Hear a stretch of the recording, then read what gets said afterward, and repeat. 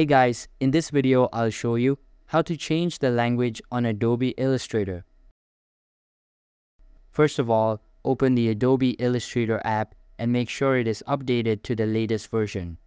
After that, you just need to open up a project and you will be redirected to this type of page. Here, click on the Edit tab at the top left corner and a drop-down menu will open up. Inside it, hover your cursor over the Preferences feature and then click on the hyphenation option. Once you do that, a pop-up window will open up and you can see that the language feature is available at the top. Now, click on it and then select the preferred language.